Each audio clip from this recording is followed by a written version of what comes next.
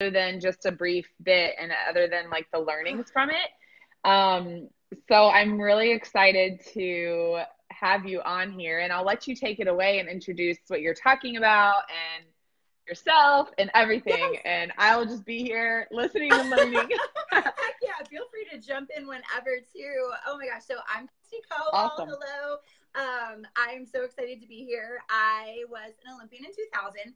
I swam breaststroke, and I'm currently a third grade teacher. I just got, I'm on my second day of summer break. Yay! I would love for you guys, hello everyone, I would love for you guys if you would go ahead and ask some questions in the comment section. I am so excited to be here and answer anything that you have to ask about overcoming disappointment in sports. I have a lot of experience with this. So a little bit about me and my backstory is that my first time I ever tried out for the Olympic team, I tried out when I was 17 years old for the 1996 Olympics. And I was so young and I'm senior in high school, so naive. And I ended up getting, at Olympic trials, you have to get first or second place to make the team. And I ended up getting third place by 17/100ths of a second. And I did what any 17-year-old would do. I got out of the water and I walked over to the diving well and I just started bawling. And my parents were up in the stands, like waving at me and like, we love you. And I'm like, oh, yeah, I love you too, whatever. And then little did I know that I was being photographed while I was sitting there crying. And a month later, my picture appeared on Swimming World magazine, and it was a split cover, and it was called The Agony and the Ecstasy. And I was the agony, and the girl who beat me by 17/100ths of a second was the ecstasy. So that was major. Like, I wanted to quit at that point. I didn't want to show my face in the swimming community anymore. I thought I would never, like, ever be able to overcome that. I thought there was no coming back from the just embarrassment of it. And then fast forward 4 years later, I worked through it, and I decided that I was going to keep swimming, because if I gave up then, I would never become an Olympian. And I ended up going to the Olympic trials, swimming in the 100 breaststroke, and this time missing the Olympic team by 1/100th of a second, which is the smallest fraction of time you can miss the team by. Yay, me! And it was devastating. It was absolutely devastating. And I remember jumping out of the water, being like, okay, don't get your picture on the cover of Swimming World magazine again. Like, get out of the water.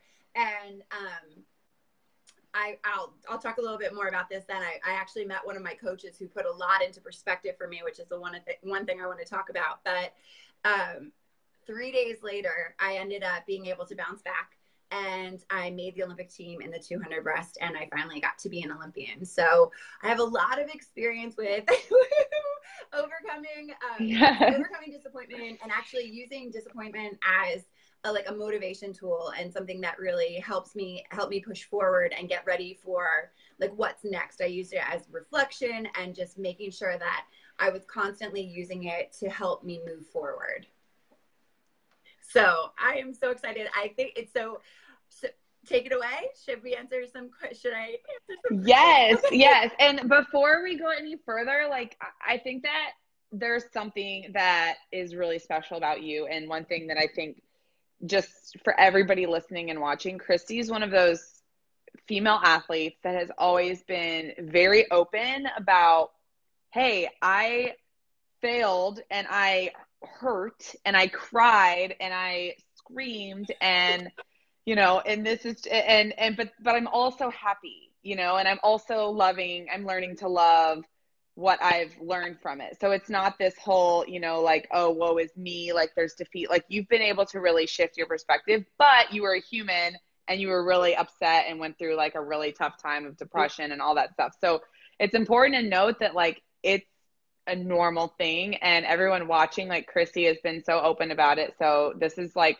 one of those stories that I think goes down in history for most people that know Kristy and most people that know swimming. Like, this was a big win on her part to turn it around. Yeah. So I'm excited. Thanks. No, absolutely. And I think that's one of the biggest misconceptions, is that, like, a lot of times you hear, oh, toughen up and jump back in and you're fine. And it's no, there is emotion in there. It's feeling you put so much hard work and energy into something that when something doesn't go your way, when you have an obstacle, when you have disappointment, and you know, those disappointments come in 1,000 different like forms. They could come in the form of like your equipment, like your goggles broke, and all of a sudden it's like you're in the middle of the race and your goggles broke, and now what? Or you have that bad race, you have that bad practice, you're injured, you're sick. There's so many different ways, but it's part of life, and it's part of what helps you grow and move forward. And it gives us, you know, these disappointments really do give you the greater appreciation for the journey that you're taking and the success when it finally came. I've always said that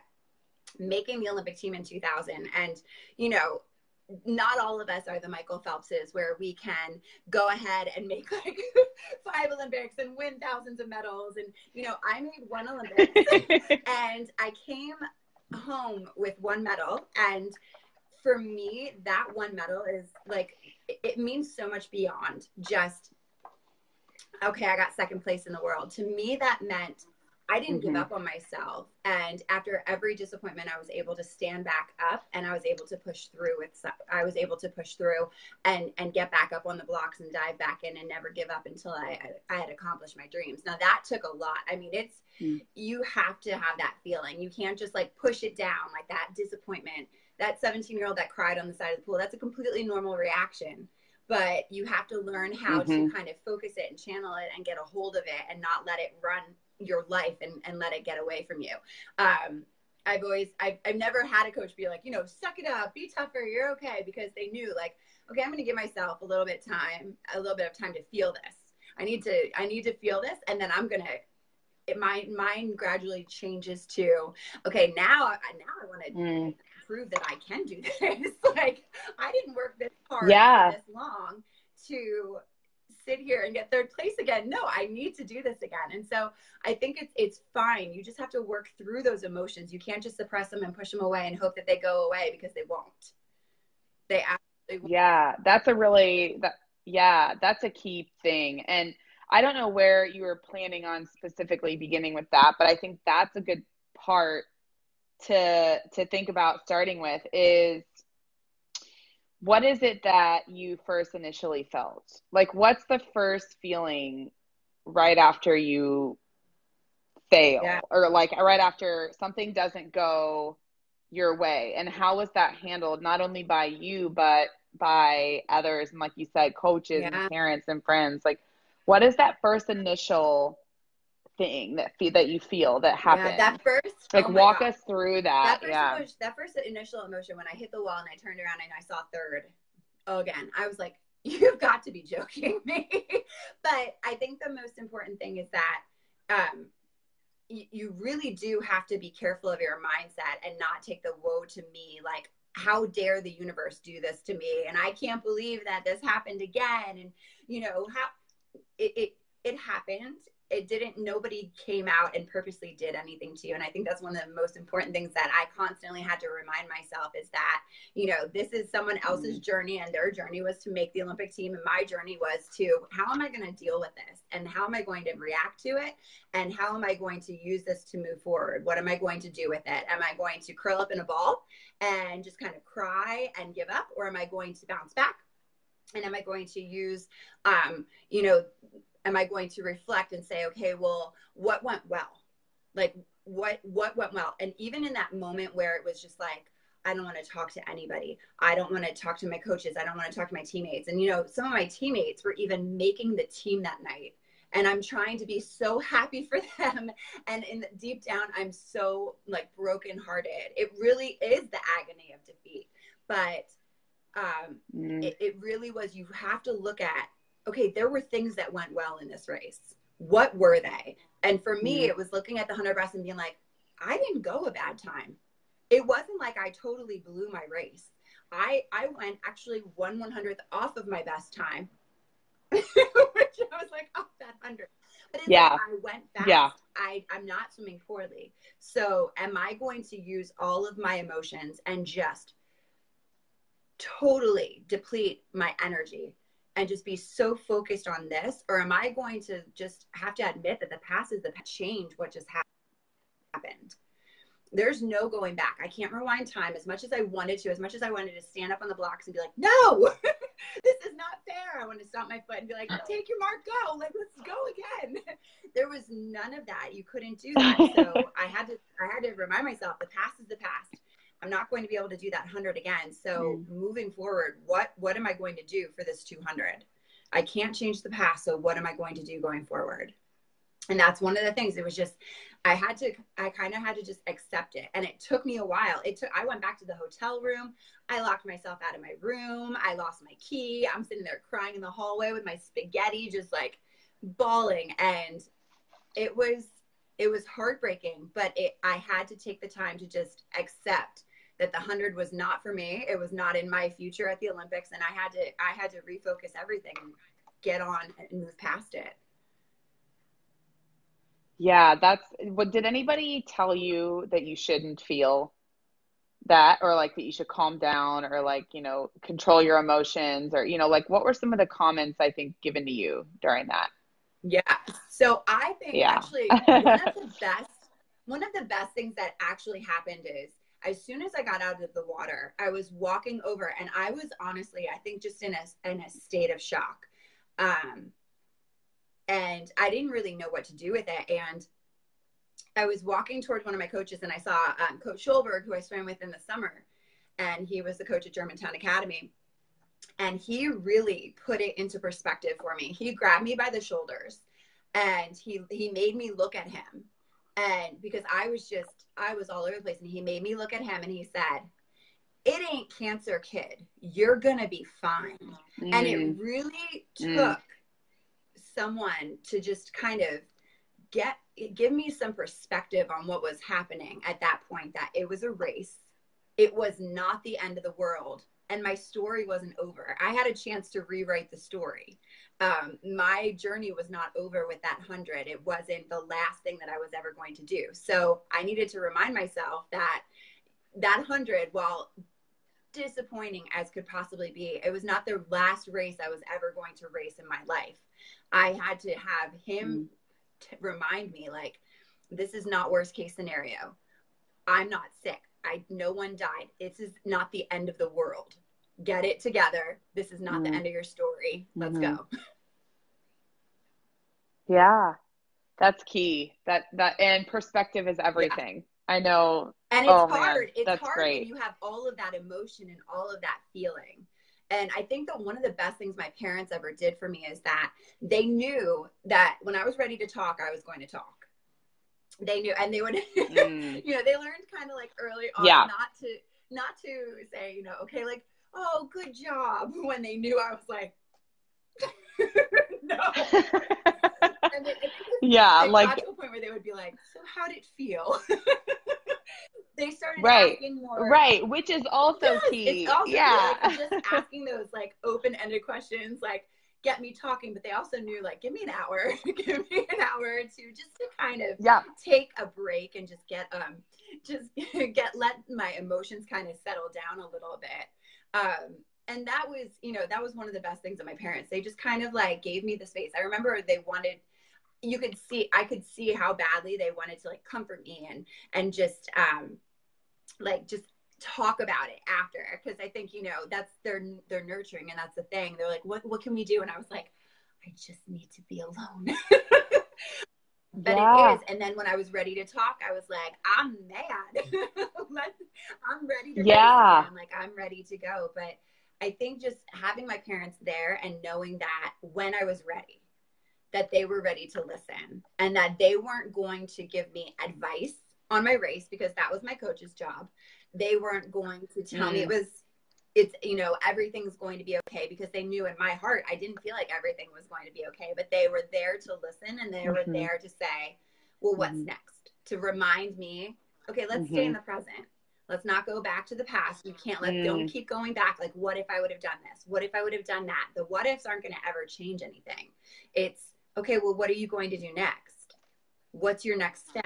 How are you going to make sure that doesn't happen again? And there were so many things. Like, I'm that type of person that before my race, I'm dancing and laughing and waving and I was, you know, just, you know, behind the blocks, not cocky, but just, I would stand there and I was like, this race is mine. I've got this. And before the 100 at trials, I was horribly, like, not myself. Even Jack, I guess my coach, Jack Bowerly at Georgia, turned to one of the other coaches and went, oh crap. Like, I wasn't breathing. I wasn't waving at anybody. I wasn't looking for my parents. And all I could think in my head was, don't get third. Don't get third. Don't get third. And mindset is such an important part of this that, you know, first of all, I can't believe I even threw that into the universe. Like, I threw third place. Yeah, right. Because that's what you're giving energy to. Yeah. What the universe gave me. And so, it's just, you know, I wasn't myself. I was freaking out. And so I think that was one of the biggest key pieces, is that reflection tool and just looking back and be like, what went wrong? Well, everything went wrong. I wasn't myself. I was too worried on an outcome versus just letting my body do. I swam thousands of 100 breaststrokes. Why didn't I just let my body, why didn't I turn my mind off and let my body do its job? I was too worried about, you know, make the team, don't get third, do this, do that. I just needed to shut it down. And so that was one of the things I really thought about before the 200 is shut your brain down. You know what to do. Go out there, have fun, wave, smile, breathe, and just go get it. Yeah. That's awesome. And actually, one of the parents Jan asked, you know, and you brought up such a good point with that silent confidence, because I know myself as an athlete as well, I had that too. Like, you know that you're gonna crush it, right? Like, you know, you're gonna just be like, yeah. So what's the difference between knowing that and showing that? Like, so if she said, you know, like, my athletes had boosted confidence, but now everybody thinks you're just better than everybody else. What's the difference between knowing that and showing that, and trying to block out what everybody else would say or think about you? Or, you know, like, what are some ways that you were able to know that you had the confidence, but feel that, and, you know what I'm saying? Like, it's an interesting feeling, because it's something that I think a lot of athletes, there's such a fine line between cockiness and confidence. And, you know, you're constantly like towing that line of which one is she? Is she being cocky? Is she being confident? And I think a lot of, you have to remember that you are responsible for that person that's in your lane, and you're not responsible for anybody else on either side of you. And you can't control what other people are going to think, and you can't control what other people are going to do. You have to stay with what you can control, what you can do. And, so when I got behind the blocks, I was just focused. I was never looking at anybody else. I always made sure I said good luck to everybody. Like, before the race, before they would start announcing, I was like, hey, good luck, hey, good luck. And then the minute they blew that whistle, it was over. Like, nice Kristy was done.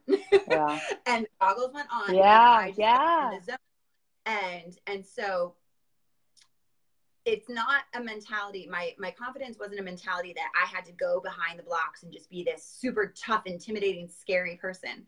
But what it meant was, when I stood behind the blocks and I put my goggles on, I was standing there knowing that I did X, Y, and Z at practice, which was probably more than anybody else did. And that when I was behind those blocks, I put in, when everybody else got out of practice, I did 5 200s with paddles and fins, you know, just to do something extra. And that it was, the confidence came from my preparedness and knowing what I had done. And so I think a lot of, that's what a lot of confidence is just knowing that you're completely prepared and that you're ready for it, and just standing behind the blocks. And I absolutely love the TED Talk by Amy Cuddy, where she does the power posing. And I'm like, oh my God, we power posed. Love that. Before power posing was even a thing, where you're standing there with your arms on your and you're just staring down your lane. And it's really, you know, I think back to those times where I see myself in a stance where I have my hands on my hips and I'm just staring down the block, and I'm like, not thinking, okay, I'm power posing. But if you think about it, that pose absolutely transforms your entire mental state, because all of a sudden your body, it's, what did she call it? She called it fake it till you believe it. And it's absolutely, it's fake it till you become it. And you're absolutely, you know, you're exuding confidence behind the blocks. And when you can exude confidence behind the blocks, other people are going to look at you. You can't be responsible for what anybody else is doing. But when you're standing behind the blocks and you are exuding confidence, that's intimidating for other people. And so it really comes down to, what are you doing to help yourself perform the best? Absolutely. And everybody will have their opinions. Hi, Athletes, Colette. How parents, are you? coaches, Sorry, whatever. Yay! I love it. And but it is so true. It's so true that you have, and I think that's something that I'm very passionate about as well, is we can all boost our confidence, right? And feel empowered. And empowerment, the term empowerment has a different meaning for everybody. But I think if other people are going to perceive what you're doing a certain way, that's their perception. That's not up to you. So whatever you do is according to your confidence, and however you feel confident is according to what you do. And I think instilling that is good. And so that also leads me to want to say something about what you mentioned about how your parents asked a lot of questions. How did that make you feel? Like you said that instead of like telling you like, what could you have done? Or, like, what if, or blah, blah, blah. Like they instilled that sense of confidence in you by asking those questions. And so my parents, it was so funny because I do not come from a swimming family. My mom doesn't swim. My dad can swim, but he doesn't. He was a baseball player. He was a basketball player. And so I loved the fact that we went to the swim meets. My parents weren't there critiquing my strokes. I think my mom, when I was little, like she got down the fact that butterfly and breaststroke needed the 2-hand touch. So she would stand up and do that. Like she'd be like, 2 hands, honey, 2 hands. So just knowing that my parents always were that silent support behind me, and just knowing that like they gave me permission to go follow my dreams. Like they gave me full permission, go off, and they knew the nature of sport was going to be a roller coaster. There were going to be ups and there were going to be downs, and they were in it for everything. But just knowing that I never had to worry about if my parents were disappointed in me, that was huge, because I knew that I was swimming for me. And I knew that when I was swimming for Georgia, I was swimming for my team. But I always knew that I was never swimming for anybody else, to make anybody else happy except for myself. And I feel like that took a giant piece of that pressure off of me, because I didn't have anything to prove to anybody else. It was always just for me. What was I doing in the pool, and how was it going to transfer into a racing situation? It wasn't, I'm going to swim fast for my coach. I have to swim fast or my parents won't love me, or they're not going to be happy, or they're not going to be proud of me. I never had to worry. I knew my parents were going to be proud of me no matter what. And they really just, since day one, I was a terrible little swimmer, like so bad. And my brother was this amazing swimmer, like came home with trophies as tall as him, and I had my little ribbons. And just knowing the fact that they treated the both of us the same in our entire lives, no matter if we won, lost, got disqualified, like, I mean, I think the funniest things probably came when we got disqualified, and they'd be like, whoops, what'd you do? I'm like, I dove in early, my bad, touched with one hand, my bad. It was, they still took us for ice cream. It was fine. Like, just knowing that I didn't have to worry about disappointing my parents, and just knowing that they were going to love me no matter who I was, if I was Kristy the swimmer, or Kristy the student, or Kristy the human. That was huge. Yeah. And just, I wanted to go back to the fake it till you believe it, and the confidence piece. So in 2003, 2004, I ended up getting chronic fatigue syndrome, and I was about as low as you possibly could. My confidence was like bottom.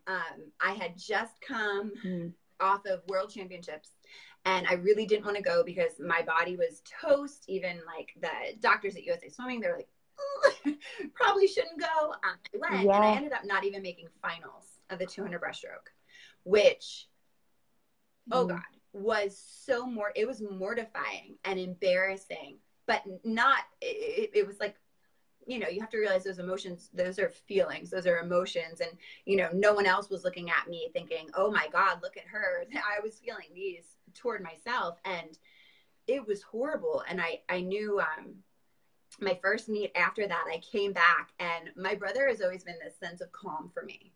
I know a lot of things, like one of the biggest things in me overcoming a lot of my obstacles and disappointments was having him as my human. Like he was my calming factor. And, you know, he would just, at trials after I got third, they snuck him down on the pool deck. And I would start freaking out and be like, oh God, what if I get third again? He's like, hey, you want to go see a movie tomorrow? I'm like, what? No.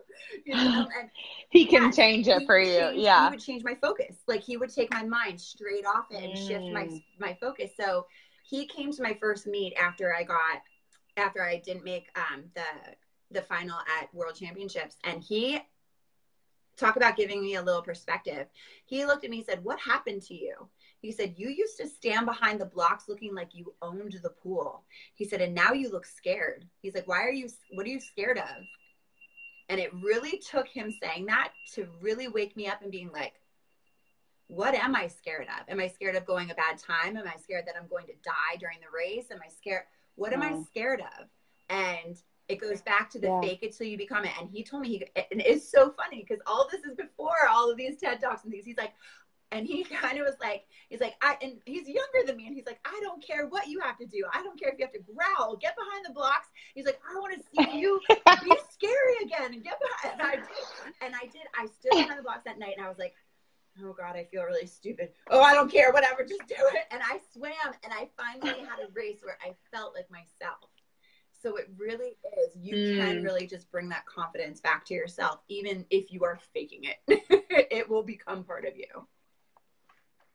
That's so key. And so would you say that you understood, so I guess for like parents or coaches or anybody listening to this, what are some ways that you remember specifically? Like I personally remember things that my dad said or that my coach Mike DeBoer said, or, you know, it's like when I was young, like super young, but like questions that were asked or things that they did that we didn't realize were actually helping them, you know? And so, and it's not like a manipulative thing or anything like that. It's just structuring things in a way that like, perhaps the childlike mind, like a younger teenager mind would see it versus making it complex. Like, do you remember what were some ways or some things that were helpful for you, like specifically? I just remember, you know, if I had, the biggest way is that, you know, whenever you fail, you can handle it two ways. The first way is you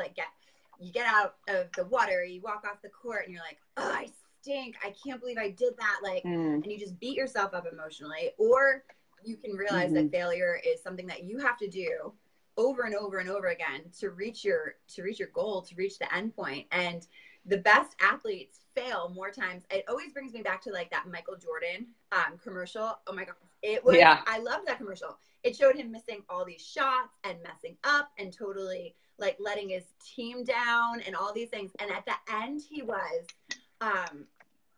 gave the best quote, and it was literally like, it was something about, and because of all of these failures is why I'm able to succeed now. And it's just like, yes, that's exactly it. You don't have to like it. You don't have to like failing, but it's part of the process. It's a natural part of the process that you have to learn how to deal with it. And I just remember when I was younger, just, you know, getting out of the water and being bummed about a race and just remembering people say, okay, so one race, you had one bad race. You had 50 great races, but you have one bad race. So which one's the outlier? Which one's the one that's most likely going to happen again? The good race or the bad race? And then you have to admit, okay, the good race is going to happen again because I had more good races than races. Or even just something like, you know, just say Serena Williams is your idol in tennis, and just asking like, well, how do you think she would handle this right now? Do you think that she would walk off the court and beat herself up and be like, I stink, I can't believe that I would do this? Like, or would you agree with her and say, yes, you're terrible, you should quit for sure because you had one bad match? Like, what advice would you give to a pro that was having the same kind of day? Would you just tell him to give up and go home and that you stink? Or would you say, it was one? Yeah. It was one. It happens. Get over it. Move forward. Feel it, but which one's most likely to happen again? The good or the bad? Yeah. I remember, and you're kind of alluding to this a little bit. I remember Mike DeBoer, my club coach. If I had a bad race, for he would give Yeah. feedback for sure, because constructive feedback is key. The timing, now that I step back from it, the timing was everything with it. So if there is a race or let's say a point, if you're playing tennis or the next, I don't know, I'm trying to think of another, not a game. If you're in track and field, or if you're in water polo, or the next match point, the next thing that's 20 minutes away or 45 minutes away or 1 minute away, I vividly remember coach literally looking at me and just saying, okay, you have 20 minutes till the 50 free. And I'd be like, it was almost like I wanted, at the time, I wanted a little shoulder pad or, and it was like, well, no, because to move forward, we'll talk about that later. But right now, switch it. You have another race and another thing. And so it's in that moment, what's helpful. And sometimes it's just okay, moving forward. We'll talk. Yeah. We'll address that later. There's nothing wrong with you. It's just, that was that. This is this, and moving forward. So coaching, that's key. I always give my girls a 5-minute rule too. It's you're in a dual meet and that was your first race and it totally did not go well. Okay. You have 3 other races going on, or you're at NCAAs and you're going to swim 16 times in 3 days and your first race doesn't go the way it's going to. Oh my gosh. You cannot, your energy is precious. And so if you're going to waste all this energy just totally beating yourself up and being sad and crying, you are just blowing all of the energy that you have in store, and you don't have anything. You're not going to have anything when you go to pull from your energy stores for the next race. You're going to realize, oh my gosh, maybe I shouldn't have been so sad for so long because I'm exhausted. It's exhausting to be sad. So I always told my high school tiring. You have 5 minutes. You have the 5-minute rule. Go ahead, go be bad and mad and sad and cry. Don't cry in the locker room because you don't, I'll show you my cover of Swimming World magazine if you want to see it, about what happens when you cry on deck. But and that's key. Let's go. Let's move forward. You can't change, and there's no what ifs. You're going to beat yourself up, and you will just totally get lost in, what if I would have done this? What if I would have done that? If only. There is no if only. You can't change it. So let's go forward. Jack used to do the same thing to me. He'd be like, all right, kid, we got to relay. Let's go. Right. So it's what's next? And also one of the, Robert Ball asked in the comments that his athlete particularly sees people that are better than them in the race too. And automatically says, oh, I know those people are going to beat me, or I'm okay with second, third, fourth, fifth, sixth.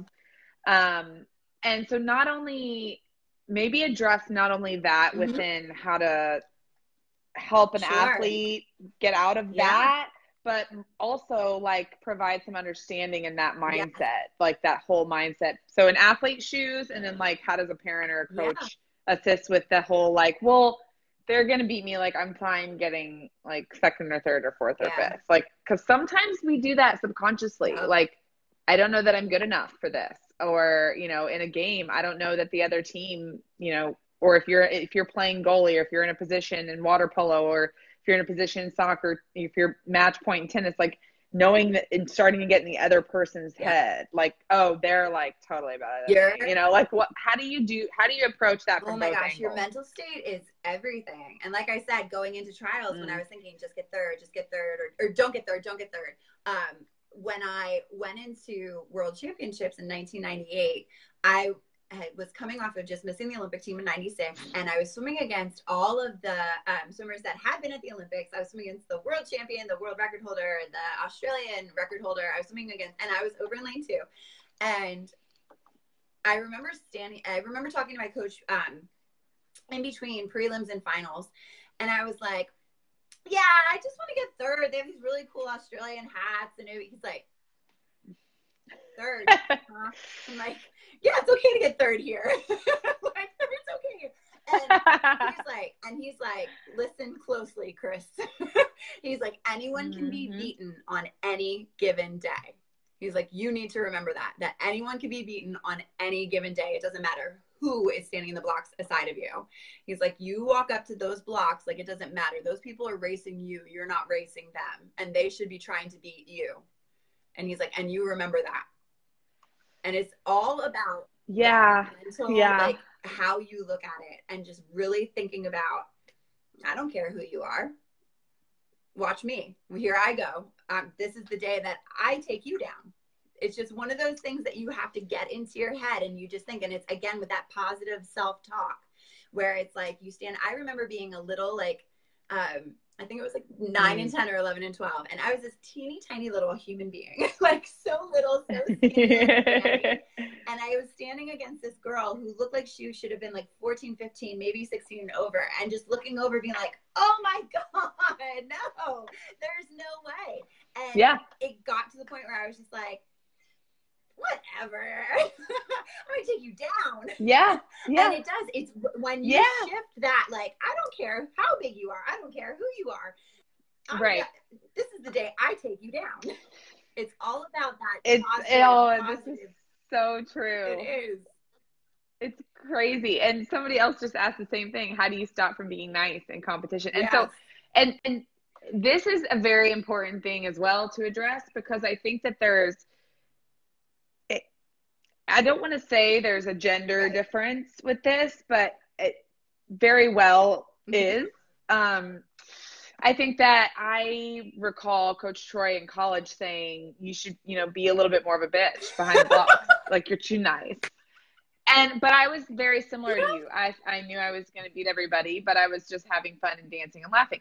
So how do you shift from being nice girl to knowing that you can beat them, but also knowing that it's left at the pool or left on the court or left on the field, and you don't take that outside of that? Like, how does talk about that a little bit, because I know that can lead to disappointment if you that is a disappointing thing if you can't snap out of that, or if you do snap out of it or whatever, it can lead to disappointment. Absolutely. And I think one of the biggest things for me is, like, I had a trigger. So for me, the blowing of the whistle was my trigger. And it was like, that's when I knew my game face came on. So I was nice, happy, even in the ready room. And like, brushstrokers, you have to understand, we're a little different. Like, we're very unique and odd people. Like, in the ready room at trials, we were having a dance party. And then we walked out, but as soon as that whistle blew, game face, I was friends with every single one of those people that I was swimming aside of. My friend was the one who beat me by 1/100th of a second in the 100 at trials. But the minute that whistle blows, you're not my friend anymore. You and I were racing. You're just another, you're just the person that is sitting aside, that is swimming aside of me in the lane, and we're competing now. As soon as we hit that wall, then I can put that guard down. I can put that guard back down. I'm happy for however I swim. I'm happy for however you swam. But in that time between the whistle blown and when I hit the blocks, it's almost like I had like an alternate ego, where it was just like, that whistle blew and that was my game face, and it was go time. And I just turned it almost like I flipped a switch. And it's like, you turn the switch on and off. It's like I turned my racing face on. And then as soon as I hit the wall, I was back to being Kristy. But I just completely was able to turn it on and off. And I just really thought of it as a switch, as honestly just, okay, go time. This is me racing. Yeah. And I think that's valid across all sports too. And I think recognizing that there tends to be more disappointment when you don't honor yourself in that moment, and you start to just do things for everybody else, or because you think that you should be a certain way or whatever. But it's really like, what is it that I can do, to flip into this racer, but also know that that's not being mean. And it's not, that's not being it's not. And if people are taking that as you, and especially if you're just focusing on yourself, if you're not outwardly doing anything to anybody else and turning and talking smack or whatever, if you're just focusing on yourself, you're not being mean. You're in the zone. You are worrying about yourself, and you can only control yourself. You can only control what you can control. Yeah. It goes back to, you can't control what other people think about you while you're racing. Yeah. And if other people are thinking that you're mean, they're not worrying about themselves while they're racing. So again, remember, you have one person to take care of when you're competing. Yeah. Okay, this is great. Okay, so I my brain is turning like a million miles a minute. And Kristy, unless you have something else that you want to like pin in there, I think it would be powerful to talk about that feeling of loss if you fail, or let's say there's not something else that you succeeded in right after. Like, let's say you fail and you're done, and your season's done. Whatever it is, your game is done, your match is done, the finals are done. And there you are, just missed glory. What do you do? Like, what do you do? You know, like, how does that, like, if you go into depression, or if you sink into a depressive state, what do you do as a parent or a coach if that's something that they're noticing, or, lack of confidence? Like, it's a broad question, but like, what are some ways that you first address it? Like, how do you address it? How do you know if it's really something just minute or acute, or if it's bigger? Question. When I actually came home from trials in '96, I didn't have the 200 to fall back on, and I remember driving home, or I flew home, and I remember getting home, and my friends didn't know what to say to me. My parents were awesome, as always, but they just kind of left it up to me if I wanted to talk about it, and I didn't. And I just kind of took 4-hour naps every afternoon, and was really sad and really bummed out. And it got to a point where I think I like drove my family insane. They were like, get out of the house, go do something, because because they didn't know, if they didn't know how to help me. If there's nothing left in your season, but you have another season, that's totally different. Like, if you have, because that's when I think, like, disappointment is a chance to actually, like, reinforce the positive things or the positive qualities that that's so key. You, and not just you as the swimmer, or you as the athlete, or you as the basketball player. It's you as, like, your personal characteristics, like, and the more you hear it, the more you believe it. And so just hearing from coaches and I know just hearing from my parents, is this really how you want this story to end? Because you're the kind of person who doesn't give up. You're the kind of kid who you stick with it. We don't see this as the end of it. You bounce back from things. This isn't you right now. You're the type of person who doesn't let something like this get you down and keep you down. So what are you going to do with this? And so it really took a lot to draw me out, but it was a lot of question and answering. Like, I wasn't angry, I was sad. And so I think handling anger is a little bit different than sad. And so you have to really find a way to channel that emotion, whether it's like getting your everything down in a journal and really figuring out, like, okay, what am I going to do next? Or writing down everything that went well and looking at it and figuring out, like, what went well and how am I going to use this? Or coming up with new goals. Just having your parents, I really think it's important that, if you can get to the bottom of, right at that moment, I was being led by feeling. Like, everything was just emotion with me. And I think it really helped when my parents got to the bottom of, what are you most disappointed about?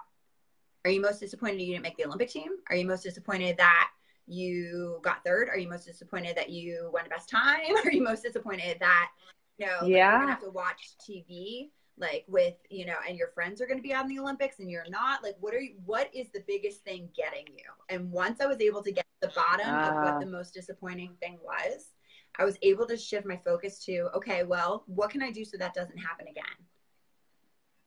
And I think, that's really key. Like, what are you most disappointed about? Like, 2 things I just took from that is, like, is this how you want to see the story end? And what are you most disappointed about? Those are key questions, I think. And I think once I got to the point where it was like, I'm most disappointed that I didn't make the Olympics, and that, I mean, it drove me mad. It drove me mad. And I started to realize that I was focusing on things that I couldn't control, because the girl who had beat me by 1600ths of a second the night before, she had gotten disqualified in the 400 IM. And she wasn't even going to swim the 100 breast. So, you know, she needed that race to get onto the Olympic team. And those were things that I couldn't control. And I was being angry about like things that I couldn't control. And I really had to learn, get over it. I needed to get over that, because that was out of my control. Drop the things you can't control and worry about the things you can control. What can I control? Well, I was swimming in high school. Like, maybe I needed to train a little harder. So how can I fix that? Well, I'm going to go to college and I'm going to bust my butt at the University of Georgia, and I'm going to swim harder there. And then when I go back in 4 years, I'm going to be tougher, stronger, better, everything. That's so control the controllable. You just hit so many good points, and especially so many good questions to ask. Because I know I still appreciate questions when I'm upset or disappointed sometimes more than anything. And there's some days when, and I'm sure a lot of parents on this and people that watch this can vouch for this, when you have a teenage athlete, sometimes asking questions, you get a lot of pushback. Like, I don't want to talk about it, or I don't want to, like, I don't want to talk about it. I don't want to, like, blah, blah, blah, blah. And so those are moments where it was like what your parents did really well, give you an hour, give you a little bit of time before you want to talk about it. But then once you are ready for that, and once you do open up, there's just this revelation that the athlete has themselves about what happened versus trying to like answer to anybody. It's more like they're formulating their own answer in their head. And I even do that now, and it's so funny now, just because when people ask me those things, I formulate it in my head, and then I'm like, oh, okay, you know, like you finally see what was going on in here. And I think that that's a powerful thing. You just nailed that, like, because that's so key. Yeah. And I think I realized, for sure, you know, once I got to the bottom of it, I realized, you know, I was racing because I wanted to be on the Olympic team. I mean, that's every like little girl's dream when they put a little swim cap on. You're like, oh my gosh, it would be so cool to go to the Olympics. But not only did I want to do that, but I just, you know, I was so new to the sport. It would have only ever been my like second international competition. And the first one had been the summer before, and it was from my first nationals. I had so much to learn, and I really needed to get that through my head, is that like, okay, you need to learn more. You need to become more mentally tough. You're not ready. And I think that was hard for me to accept, because I was like, no, I'm ready. I can do this. But I needed to really get to the point where I was like, no, I wasn't ready, and it was okay. And I also had to learn that I needed to kind of go into racing with the nothing to lose attitude. Like, what do I have to lose? Like, what am I afraid of? Why? I don't have to be afraid of doing bad. I don't have to be afraid of missing the team. And, you know, and that's one of those things I struggled with my whole career. Even in 2000, when I was standing behind the blocks, like, what if I get third? What if I get third? The times that I swam the best, and that I didn't have to worry about disappointment, were the times where I walked in and I was not worried about failure. I wasn't worried about outcome. I like swam. It was like fly and die. Don't worry about anything. Yes. Well, you also you hit a good point too, not worrying about the outcome. And I think that can lead to a lot of disappointment. And maybe we can spend the last couple minutes talking about that, because I know we answered like everybody's questions through all those, which was so good. Yes. And I'm sure people have more questions, in which case they can come to you or to any of us, of course. But talk about that, because that's the outcome thing is not only in sport, it's in school, it's in everything, extracurriculars, it's in expectation. Like, I have a lot of athletes I work with that have high expectations of things because they're nervous of what everybody else wants their outcome to be, versus what is it that you really want? Like, and how do you control focusing on the moment versus the outcome? So if you have thoughts on that, that would be awesome. No, it's it's so this is like your area. This is my jam. No, Yes, it it really is. is though, because, you know, every time I focused on, I want to go this specific time. And lots of people set goals for themselves. But when I would stand behind the block, that's fine. Setting goals is an important part of athletics. It's an important part of sports. But when you stand behind the blocks, you shouldn't be worrying about that. That's not what you need to be focusing on. You're not focusing on the outcome. You are focusing on, okay, here's my lane and my body knows what to do and I'm ready to rock and roll. And if I focused on, okay, I need to win or I need to do this, it's everything. Anytime that you start putting information into your brain is now getting in the way of your body doing what its job. Your body knows exactly what it needs to do. And so that's the beautiful thing about sport, is that you practice and you practice and you practice and you practice so much that repetition just becomes so ingrained in you that when you dive into the pool, you step onto the court, you step onto the track, your body knows what to do. It just takes over and you can just clear your mind. And when you have that clear mind, that's when success happens. But when you stand there and you so major about, I want this, I want this, I want this, your mind becomes clouded. And I think that's one of the things that happened as you get older, you start like analyzing things more and you start like thinking about things more. And that's why like later on in my career, I would stand behind the box and be like, oh my gosh, are my elbows high enough? Is this happening? Is this happening? And it really did. It started to affect the way I was racing instead of just having that nothing to lose attitude. And so I think I also had to give myself, you know, and I've also worked with athletes on just, you know, giving yourself permission to drop the expectation of having to like make everybody else happy and like swimming a relay and being the fastest because you have to do it for your team. Well, of course you want to swim the fastest when you do the relay because you want your relay to go awesome. But I always say, like, how would you respond to a teammate if you don't have like the best split or you don't have the best, like, if your teammate was in the same situation, would you look at that teammate and be like, oh my God, how dare you not go fast enough? No. So you have to let go of the expectation that people are putting all of this pressure on you and that you have to do well because everybody's counting on you. That has to just fall away. Like you can't have all of these extra things sitting on your shoulders if you are going to do well. All of these things on your shoulders do is create opportunity for disappointment to happen.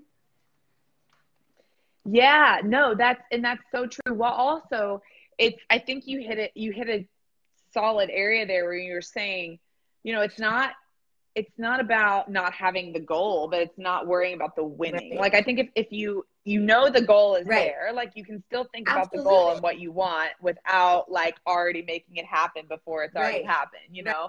And I think that's like something to remember because I get a lot of questions about, well, if they don't think about the outcome, then are they not goal oriented? Like, do they not want the goal if they're not thinking about the outcome? And I think there's a difference. I think, right? What did you say? I always say, you know, if I wanted to go, you know, when I wanted to go under a minute in the 100 breaststroke, you know, in the time before tech suits and dolphin kicks, you know, I wrote that down. Yeah. I knew, like, Jack, my coach and I would sit down every year and we would sit down and write like time oriented goals. And we would say, you know, meets that I wanted to make. And we would say times I wanted to go. And we absolutely had those goals, but I didn't think about those every single time I raced behind the blocks thinking, okay, we wrote down under a minute. So I'm going to go under a minute.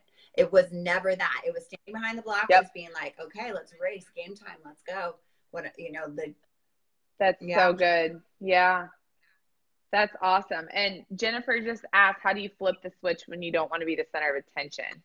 You worry about eyes on you, not on your swim or the outcome. You did just address a little bit of that, but you worry more about like everything else going on. Like the whole global thing versus like, you know, macro versus micro. Once I put those, they would blow the whistle and I literally just put those goggles on. And to me, those were my blinders. It was like, okay, now, and even the goggles now, I loved my goggles because I could see out the side. I know you're not supposed to look at anybody else when you race, but, but now the goggles, you can't see out the side, so they're literally blinders. So it's like you're putting on your blinders and I would stand and I would focus on down the pool. So if it was the backstroke flags with the number on the backstroke flag in my lane. So if I was in lane 4, I would just be looking at that lane 4 and that was my focus. And that is all that while I was repeating over and over, I would have like a mantra to myself and I would just be like, you got this. you've got this, you've got this. And that was my just over and over and over and Ooh, over. I So like that that. way I basically just kind of like tuned out. Like I couldn't hear the crowd anymore. I couldn't hear the coaches anymore. I couldn't hear the people splashing themselves in the lanes aside of me anymore. I might have been able to like see them, but they didn't matter to me because I was just blinders on, looking at that flag or looking at whatever I had caught my eye, and I was just looking at it like, got this, I've got this, Yeah. I've got this. All I would say to myself over and over again. Horse blinders. That's something we all work on at Rise. Like all the mentors use horse blinders for, and that's one of the things we talk about, because I think that the analogy of putting those on Yep. is everything for an athlete. I still do it. Like I'll be driving and I'm like, I'm like blinders circle, like keep going in the same lane, like this isn't about like, sometimes it's, you've got to stay in your own lane, so to speak, no matter if it's a game, if it's a match, if it's a race, if it's a tournament, whatever, like stay in your own scope of what you know how to control, of what you know how to do, like physically and emotionally and mentally. And so that's so key, is like the act of doing that was like your cue, like that's your cue point. I think that that's a really good observation that you had, like connecting the mind and the body, like that's like my thing that I go to. Exactly. So, it's like, my body knows awesome. it's time to take over. That's awesome. Do you have any other wrap up thoughts or anything that you really feel is important for parents, coaches, friends, teammates, athletes alike, but mainly parents and coaches, to understand about disappointment and like how to navigate that with an athlete? Sure. I think the biggest thing for me is just knowing that, as an athlete, I had this amazing support system. And because it's really hard when you face a disappointment or you face an obstacle, you work really hard to try to like keep yourself up. I mean, your first instinct is kind of, you're disappointed, but your first instinct is to try to recover and try to bounce back. But I think that the biggest thing that was key to me being able to overcome my disappointments was really finding those people, like my support system, to help me maintain those positive feelings and to help me maintain like hope for the future and to keep me really beating myself up. Like my brother was one of those people, my parents were those people, my teammates were those people. I was surrounded with the best support system where I knew at any given moment I had at least 10 people that I could go to. In the drug testing room after when I was the alternate, and they drug test you with the two people who just beat you. I'm on the phone with my friend, like, you can't be on your phone. I'm like, I got third, so I'm gonna be fine. Yeah, we're good. I'm gonna talk on the phone. But just knowing that I had someone to talk to who literally, she was telling a story about how she had just hit her husband's car. So, I mean, just something to take your mind and make you laugh and just keep you from beating yourself up is so key. And athletes always going to, no one likes losing or being disappointed, and they're going to beat themselves up on their own. So having a parent or a coach add on to that, like right away, it's very hard. So just knowing the timing and just giving space when it's needed, and knowing that, as a parent, just be there when they're ready to talk, be there when they're ready to communicate, ask lots of open-ended questions, and just really help them get to the bottom of why are they disappointed? How are they going to move forward? What went well is really the biggest one that I always loved with my parents. So like, something went well. Not everything went bad. You have to figure out what went well, but just really, really, really make sure you have that support system. And when in doubt, force yourself to think of things that you like non-sport related that you've accomplished, where you can sit there and you can be like, I've done this, this, this, and this in my life, where you are not just successes, celebrate. You're not just Kristy the swimmer. What else have you done that you have, and it could be something as little as I, help someone write their paper in school, or just what are some things that you've done in your life that are qualities that you're proud of? That is really like the best way ever to end this, because I think that's, I do 100% agree with that. And I think that while we all address what we do well, it also leaves open-ended communication as to, okay, if I do that well, how can I take what I didn't do well and mimic it into this? So it's like you can kind of, you have something to compare it to, for lack of a better term, because constructive criticism is key. But if you don't have anything to look forward to that you've done well, then what the heck are you like, how do you know? And so taking previous information and understanding of what that is and then being able to mimic it, I think is key. And if you don't know what you've done well, then what are you really looking to do in your current situation? So that was so key. And celebrating successes is everything. I think it's really important. And it's something you do really well with your athletes, that's for sure. And we get feedback on that all the time. So. But yay, Kristy, thank you so much. This has been awesome. And where can everybody find you if they have questions or thoughts or anything like that? All of my social media is at Kristy Kowal. Yes, easy. Woo-hoo! Thank you for everyone who joined. Yes. And and also in the parent Facebook group, if like once everybody watches this and whatever, you can contact Kristy through there as well and like message her, and then she can direct you to her email to properly answer questions and things like that. So about this video. So yay. Thank you, Kristy. Thank you. That was awesome. Good stuff in there. We'll recap this, and everybody, this will be live. I know that, or this will be recorded and on the page and our YouTube channel. So you can watch it all you want. An hour of Kristy and I talking. Thank you so much, Kristy. That was so valuable. Thank you. All right. Bye.